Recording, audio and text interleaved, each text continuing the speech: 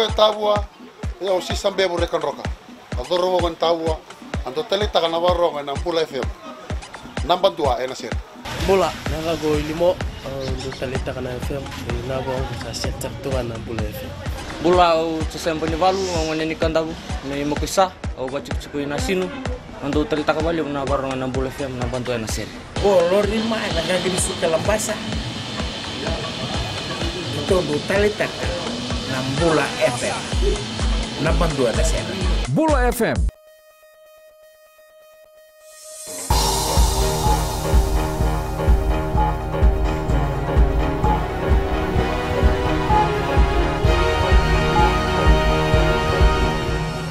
Good evening, this is FBC News. I'm Amrita Priyadarshini.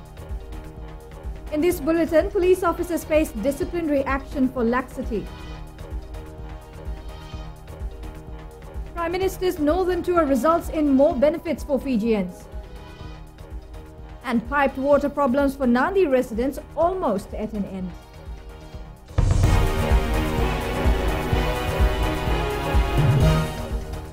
A directive has been issued for police officers to be disciplined for any laxity in responding to complaints. This is in relation to a spate of robberies in Narere Nasinu in recent weeks, which were highlighted by FBC News. Farzana Nisha has more. Police Chief of Operations ACP Rusiati Tundravu has ordered investigations against officers who failed to attend complaints of robberies in Narere Nasinu. Investigation lead to our inaction, then responsible officers will be dealt with according to our disciplinary because it is not good for the image and the integrity of the organization. Divisional Police Commander Southern Suliano Mbambukoro has been directed to take disciplinary action against officers who are found to be neglecting their duties. ACP Tundravu says people who continue to face difficulties with officers in their respective divisions should call their divisional police commanders directly. In the meantime, police have increased foot and mobile patrols in Narere after complaints that robberies occur in the early hours of the morning. Yeah, we have analyzed it, and that is where we are deploying our manpower in terms of the timing, and also during peak hours. We are not normally peak hours in areas where people are asleep at their home. That is where we are beefing up our patrol in these areas. ACP Tundravu says a number of suspects were brought in, questioned and later released. Police investigations are continuing. Farzana Nisha, FBC News. The Prime Minister's tour to the north is resulting in more benefits to everyday Fijian. Eleanor Trangaivu with this report. The third day of the Prime Minister's tour in the Northern Division today saw hundreds of people gathering at the Lambasa taxi stand to witness government's assistance firsthand. The Prime Minister firstly opened the new $688,000 first floor extension of the Lambasa market, which will now give vendors more space to sell their produce. We have solved the problem of overcrowding and uncomfortable spacing. Selling will be more comfortable and secure, and vendors can be more confident about leaving their produce and goods unattended, even overnight. The Prime Minister also handed out 72 approval notices to individuals who have been living as squatters for years. Ladies and gentlemen, by having security of tenure, these squatters will no longer be squatters. They will have 99-year leases that will give them a sense of dignity and a sense of security that every Fijian deserves. It will also mean that these people will now build proper and permanent homes, and they can now have access to funding from mainstream banks and other financial institutions to help them build their homes. As well, 252 individuals received $1,000 grants from the Prime Minister under the Micro and Small Business Grants. This now brings the total number of individuals assisted through this scheme to 4,700. I was confident that our micro and small recipients were worthy of this scheme, but this program's popularity and success has gone beyond what we anticipated. We will continue to support the spirit of entrepreneurship in Fiji and foster an environment that allows small and micro businesses to develop. The Prime Minister continues his tour of the Northern Division and will be in Sabu over the next few days. Eleanor Turangaivu, FBC News. The opening of a new classroom block at Tinduanwata Secondary School in Lambasa will help properly cater for all students. In a little over a decade, the school has become an established institution with a school roll of 87 and 15 teachers. Eleanor Taranga, view again. Getting to Ndowata Secondary School, located on the Undu Peninsula, is quite challenging. A rough 2-hour ride from Lambasa town and then a 20-minute boat ride will get you to the school. Speaking at the school yesterday, Prime Minister Vorenge Bainimarama says there are challenges that rob children's access to education, but government is doing all it can to limit this. Our students' energy and attention should be devoted to their studies, not on how they'll be able to get to school. No student should be set back because of where they call home in Fiji. That is unacceptable. And my government remains committed to giving every Fijian child equal access to education and an equal shot at life. Bainimarama opened 2 new teachers' quarters, 2 new dormitories, including washrooms for both genders, beds and other boarding facilities for the school yesterday. It was built and donated through a Ministry of Education grant of $200,000. By improving and upgrading the boarding facilities, we've given more students a chance to live comfortably on campus instead of traveling great distances to get to school. These upgrades and purchase have not only been made that journey easier and safer, they also make Ndowata School a home away from home for more children than ever before. A parent at the school and the maternity kino of Undu say with the new facilities, they hope to attract students from the surrounding villages, given that most of them are sent to the urban areas to get an education. This is one of the hardships we face every day. Our school is not well equipped and some of the buildings are too old.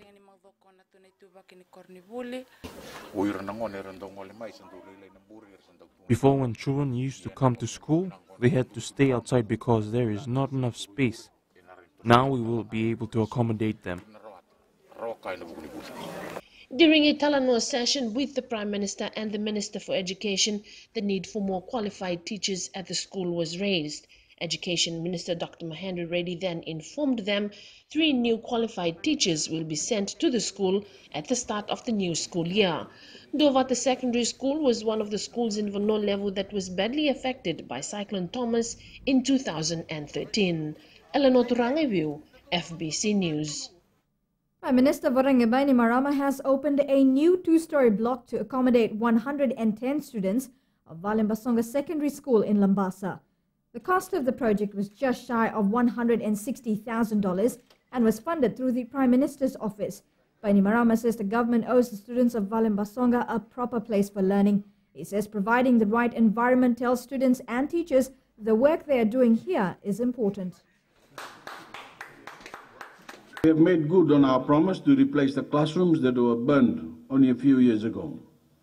Losing your schoolrooms was a tragedy for you, but today you have a school that is bigger, better, and more modern. That does not mean you go around and burn schools. We are investing in our school facilities throughout the country. We want to have the best possible teachers throughout the country to inspire our children. The PM's office also donated new desks and chairs as well as other school equipment. It's the government's job to provide for people equally and fairly, says Prime Minister Vorenge Bainimarama. He was speaking at the commissioning of a water purification project at Naivindambu village on Monday. Eleanor Turangeview with this report. It takes almost 2 hours from the main Senganga road to get to Naivindamu, a village which strongly supported the Sudelpa party in the 2014 general elections. This, however, has not deterred government in assisting the village in getting good and clean drinking water. I do not want anyone to be left out, and everyone should have an equal share so that we can all move forward together. Speaking at the commissioning of the water purification project, the Prime Minister briefed the villagers on the state of the country's economy, which has been growing steadily for the last 6 years. The state of the economy has grown steadily for the past 6 years. That is why government is providing free bus fare to our children, assistance is given to the poor and the elderly.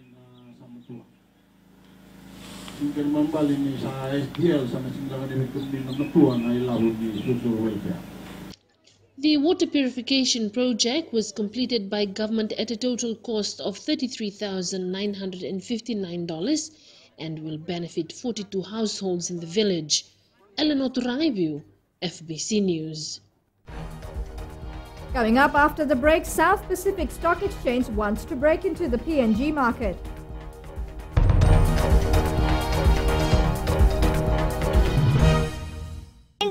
And I love Mirchi FM.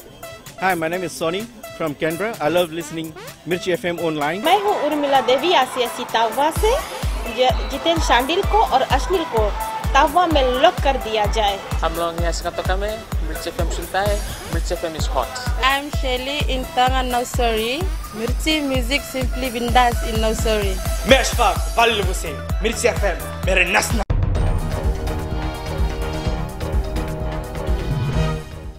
Welcome back to FBC News. 6 Fijians will leave for New Zealand soon as part of a new work program for skilled labour. Employment Minister Semi Lavesau says the new program requires workers with trade skills for contracts of up to 1 year. Maggie Boyle has more. There will be more opportunities for Fijians to work in Christchurch in New Zealand to help rebuild the earthquake-ravaged city.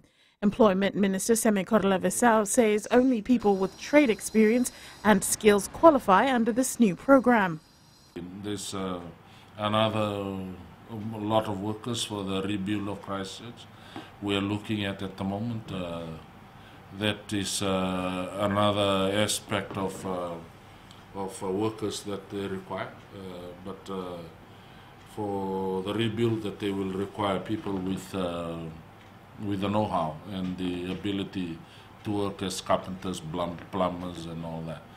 Lavesau says while only 6 are earmarked for the pilot program, he expects more Fijians will be required within the year. Tradespeople that they will go and work and also upskill them in the process when they are working there to the New Zealand approved standards. The rebuild of Christchurch is expected to cost the New Zealand government more than $34 billion over the coming years. The minister says this program is possible because of the performance of the workers under the recognised seasonal workers scheme. We received a very favourable result from New Zealand. In fact, they have suggested that they go ahead with new recruitments even without the completion of the test numbers that went there. They're very happy with them, and we're waiting for them to give us the requirement. The new program will complement the seasonal workers scheme, which involved 31 Fijians in 2015 working on fruit orchards across New Zealand. Maggie Boyle, FBC News. A 40-year-old man from Nandi is in custody for allegedly setting fire to Maya's hotel located along the Nandi back road this morning. The incident is alleged to have occurred shortly after midnight. The suspect was apprehended by the property owner and a security guard and is believed to have been drunk at the time. The property owner suffered burns in the incident. Now, meanwhile, in another fire damaged a DVD outlet in Singatoka overnight. A police investigation of that incident is also underway. Water woes for some 260 families in the Malamala and Nawai areas of Nandi will soon be resolved. The Prime Minister's office has donated a little over $650,000 to help alleviate an age-old problem. Madhu Mboletamana spoke to Divisional Planning Officer West, Sitiveni Tavanga. The Commissioner Western's office has exhausted more than $700,000 to mitigate the effects of the prolonged dry spell. About 3,000 people on the outskirts of Nandi are now earmarked for a long-term water project. From Malamala, Dakandaka and Rapa for the Nandi area. That area is the one that we mark as our red zone. because of this long dry spell. Those are the affected area. There's one project that will be implemented soon. We are getting the funds this week. It costs that project for Nandi around $450,000. A local contractor will carry out the project that will start from Vanganra in the Nandi Highlands and will cover the wider Mala Mala region. The source is right in Vanganra. That is up in the regions of Nandi and right down to Mala Mala area, to the main road.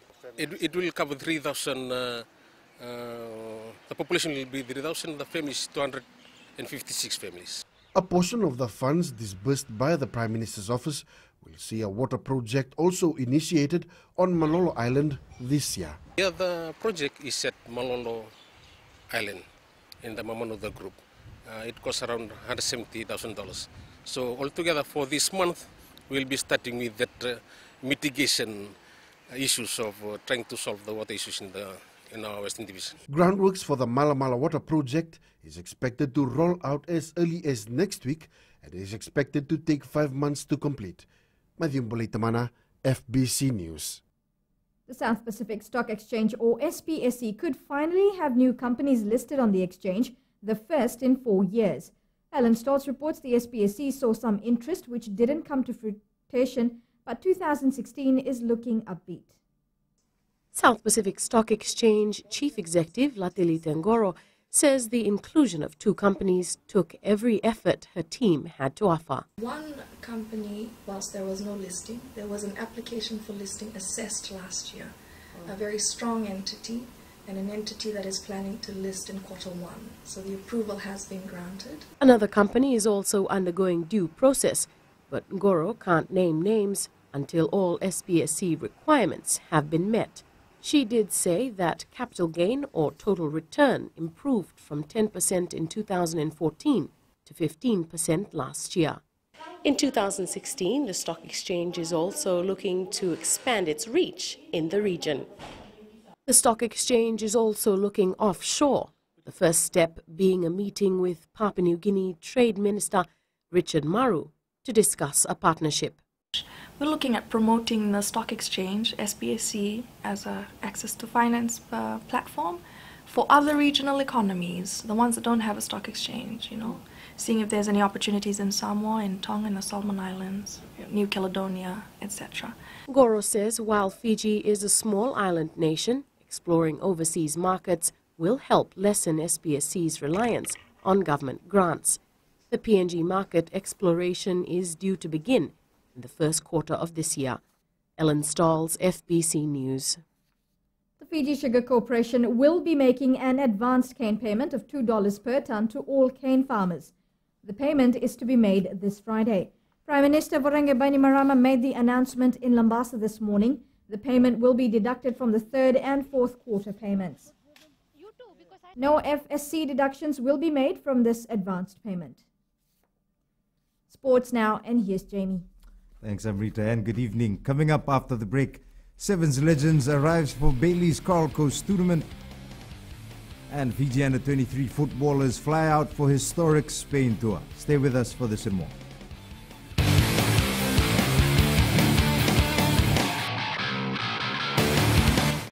Bula, I'm Dori from Nasinu Market. My choice is simple, Gold FM. Only the classic hits. My name is Yvonne. I'm from Nandi.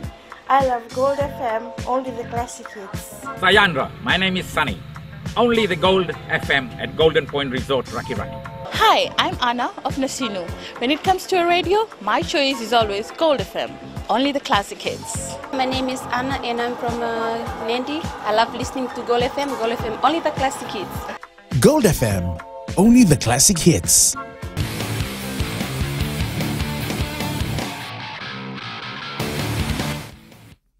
Organizers of the inaugural Uprising School Sevens believe the tournament will grow to become a premier competition for young players in the near future. This comes after the tournament came to an end at Lawanga Park in Singatoka this afternoon. Charlie Ndawdakadaka reports. 12 teams got a chance to test the turf at Lawanga Park in the Uprising School Sevens. Their performance earned good reviews from organizers who are now eyeing a bigger tournament next year. A big part of the future going forward, and we look obviously to add in international school teams. We already had interest from overseas. We just received word that the winner will be invited to Samoa School Sevens, which they're including in their independent sevens, and the Central Coast is inviting our winner as well. So there's certainly a lot to play for, and we'll be adding in the girls tournament as well. So yeah, we're very excited. Organisers were impressed by the level of competition despite the dry and dusty conditions. Perfect example of Fijian flair. You know, this is the roots of it. These guys are going to come through and claim white jerseys in the not too distant future. FRU here to identify players, and this is what it's all about, providing pathways for the next generation of stars. Lilin Memorial School walked away with the cup title and $4,000 prize money after beating Tuva 17-14 in the final. Salento Takataka, FBC Sports. Former Australian dual international Lote Tungiri says he is grateful to be honoured alongside some of the legends of sevens at the Rugby Town Walk of Fame in Singatoka today. Hundreds of rugby fans and players flocked Singatoka Town to witness Tungiri unveiling his plaque alongside some of the greatest players of the game like Waisale Serevi, Kaltanana and Jonah Lomu. Tungiri says that throughout his rugby career he would look up to these players for motivation. I idolized Serevi when I was growing up, and being a Fijian, I'm very proud of where I'm from, and to be here today and to be here for the next few days is very big for me. So. Tungiri's wife and 3 children will accompany him as guests at the Bailey's Fiji Coral Coast Sevens, which kicks off tomorrow. Fijian Rugby Sevens legend Waisale Serevi believes Fiji is the perfect training ground for any national team preparing for the Rio Olympics. Serevi arrived in the country today to be part of the Bailey's Fiji Coral Coast Sevens and caught up with FBC's Josephine Navula. Famous for his good steps on the rugby field back in his playing days, Waisale Serevi still continues to amaze the rugby fans with his presence. The Ngau native is looking forward to being part of the Fiji's biggest sevens tournament in Singatoka. It's good to be back home and to be part of the Coral Coast Sevens this year. I'm always looking forward. After 1 year, it's supposed to be November last year, but didn't happen. But to have the opportunity to come home, and I thank Coral Coast and I thank Jay White and all the organizers for giving me the opportunity to come back and be part of the Coral Coast. The 47-year-old has commended Germany for participating and has urged other international teams to come and play against local clubs for better build-up. If I was a coach of a national team wanting to learn, the fastest way to learn how to play sevens is to send a team across to Fiji, because they have a lot of good teams.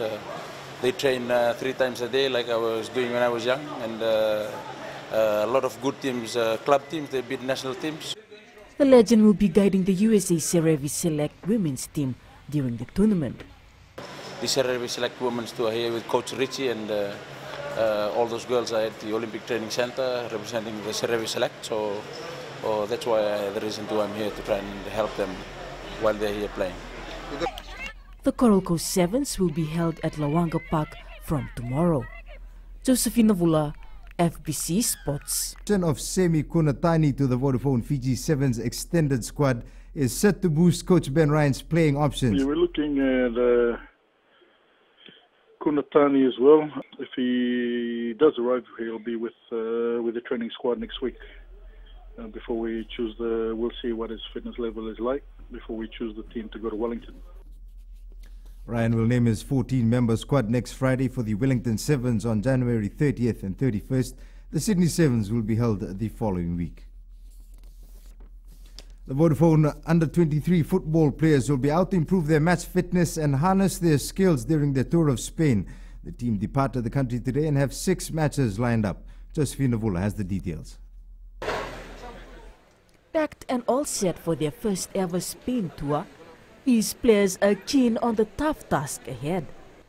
Coach Frank Farina says the tour will be an eye-opener for the players and will also be a great experience. It's our first steps in terms of the Rio Olympics in preparation for the team. So 6 games in just under 3 weeks is, I think, fantastic preparation and a great experience for the players as well. Farina adds the results at this stage is not important, and he will keep a close eye on how the players adapt to his system of play. Changed the system from previously, so as I said, this is the first step in terms of the road to Rio. So it's more about how we play, how the players react to the playing style that we want to play. Fiji football is taking a total of 22 players for this tour to build up for the Rio Olympics in August. Josephina Vula, FBC Sports. And that's it from sports this evening. It's back to Amrita now with business.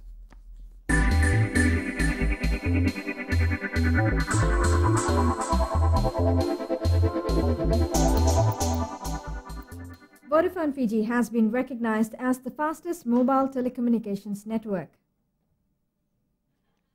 Ookla, a broadband and internet speed testing company, has ranked Vodafone Fiji ahead of its competitors in terms of fastest mobile network, fastest 4G network and fastest internet provider. Chief Marketing Officer Rajneesh Prasad says this is a phenomenal and proud achievement. Whilst awards and recognitions are welcome accolades, we recognize the importance to continue and deliver on our promise to customers. We continue to work hard to meet the changing customer expectations to remain relevant as a business. Vodafone Fiji says it spent over $100 million in network expansion since mid-2014.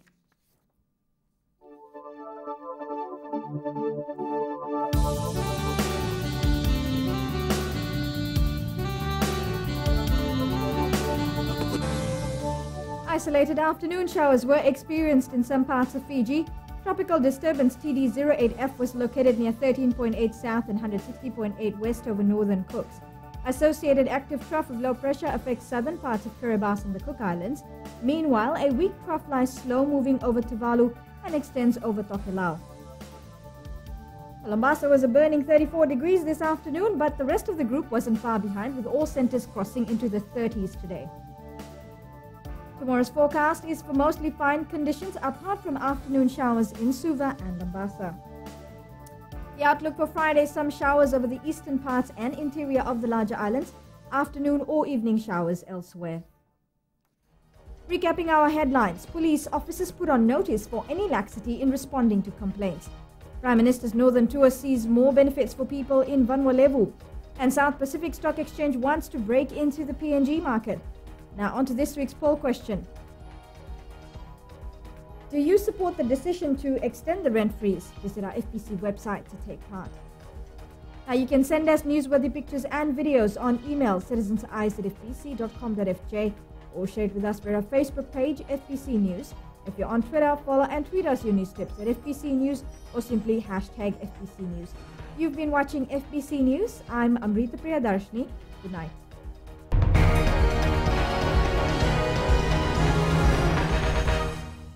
Hi, my name is Liviana Valentine. I'm from Nandi and Today FM rocks. My name is Ateza. I work at Golden Point Resort. I love listening to Today FM. Today FM rocks. My name is Krish.